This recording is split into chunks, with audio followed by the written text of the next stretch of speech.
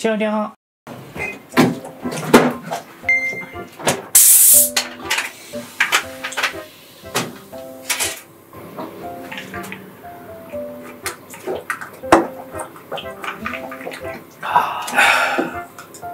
ちょっと足りなくない？何が？お腹ちょっともうちょっと入るでしょ。入るよね。何食べる？何が食べたい？もう時間が時間だから、さらっとしたやつ。枝豆？枝豆じゃない。お茶漬け作る？あ、いいじゃん。ご飯残ってたよね。ちょっと見て見て見て。あるね。ちょうど足りる？あ、足りる。じゃあとりあえずご飯を温めよじゃあ今日はう。りょうちゃんにお茶漬けを作ってもらいましょうね。やったるで。ひょにょ。何入れんの？お茶漬けは何入れんの？どうしようかな。あさりやわにとかもあるよ。何あさりやわにってあさりのもう柔らかくしたやつじゃない？それ美味しそうじゃない？それ乗せてみようか。あとね、これもあるんだ。何それ？おにぎり昆布。どれがいいかな。あ、お茶漬けにおにぎりにパスタにお漬物にもいいね。あ、それ入れようか。これとさ、これ乗っけてみる？いいよ。ね。お湯沸かしまーす。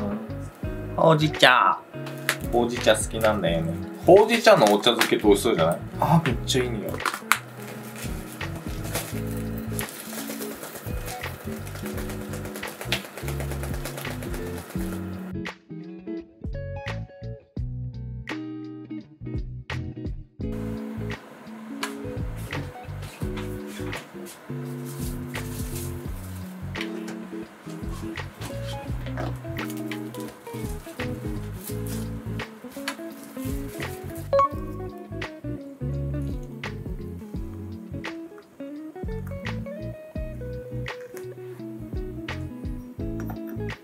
そしたらご飯も温まったから、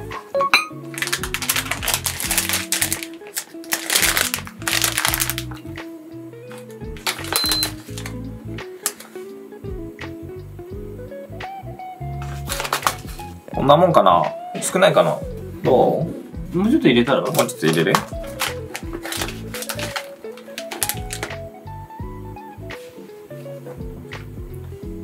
すげえいい匂いがする。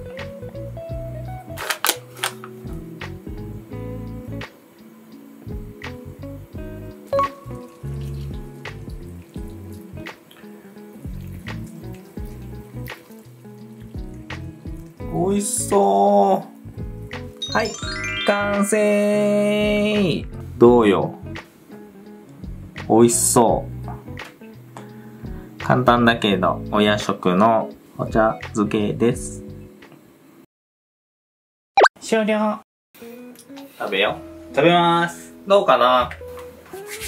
味に自信はないけれども。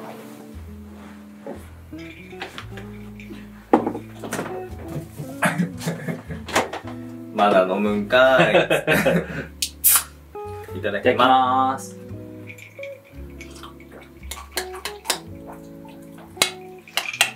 美味しそうだよ。いいね。食べてみていい？どうぞ。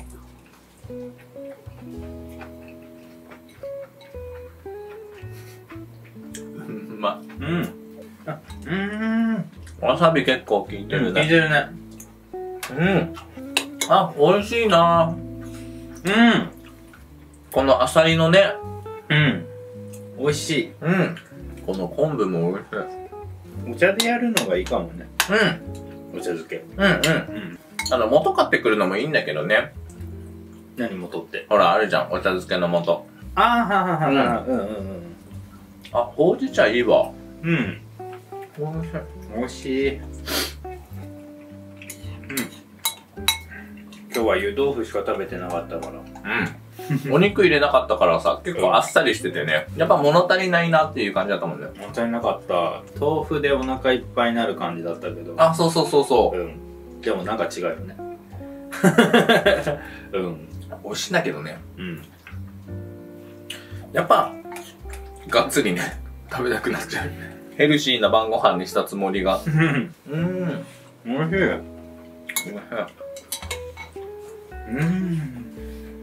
そういえばこの間原付見に行ったじゃん。ああ、あったね。うん。翔ちゃんが欲しい欲しい言ってさ。うん。原付は乗れるから、運転免許も持ってんだけどさ。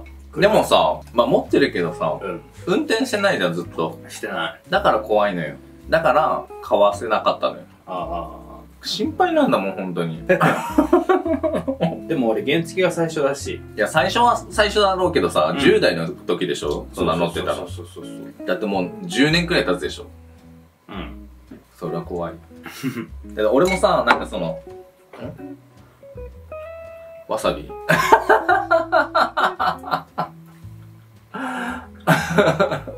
あ俺もさっきさ、うんわさびの塊食ってさ、うん同じような感じになったんだけどさ、めっちゃ普通じゃなかっうん、なってたんだ。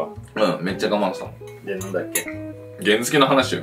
あ俺も地元でさ、ずっと原付に乗ってたからさ、あ。うん。知ってんのよ。事故る確率がめちゃくちゃ高いの。うん。俺もさ、もう雨の日にさ、うん。何回もこけたことあるし。雨の日乗らないもん。なんでよ。だって危ないもん。雨の日乗らないの？じゃあ行こう。じゃあ天気がいい日でも、なんか翔ちゃんこけてそうじなんだゃん。偏見だけど。危ないからね、ちょっとね、翔ちゃん原付に乗りたいって言ってたけど、ちょっとダメです。つって、確かに。チャリよかったよね。せめてもの、あれだけどな。うん。チャリだったらまだな、そこまで原付ほど心配しなくていいかなって感じ。まあ慣れもあるんだろうね。あれね、どうなんだろうね。チャリ買ってさ、うん。嬉しくてさ、しょっぱなさ、めっちゃ遠くまで行ったんでしょ。うん、遠くまで行った。お尻が痛かった。俺が仕事に行ってる間に。もうお尻が痛かった、ずっと。そんな嬉しかったの？まあ。久しぶりに乗るしね。俺もさ、ちょこっと乗せてもらったじゃん。うん。なんか久しぶりにさ、乗ったらさ、チャリはチャリでさ、ちょっと怖いよね。うん。何なっちゃった？怖い。ちょっと怖い。もうなんか、慣れなさすぎて。あ、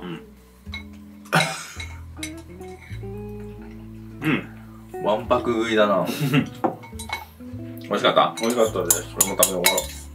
これからね、あったかくなるとさ、うん。いいよね。そうだね。俺も買おうかな。買えばいいのに。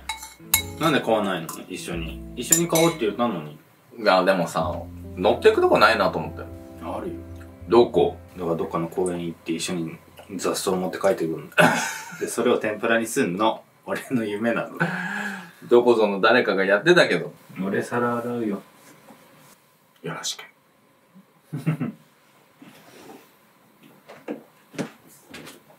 じゃあ見とくね、俺。見といて。美味しかったー。ね、美味しかった。ありがとう。お腹いっぱいになった。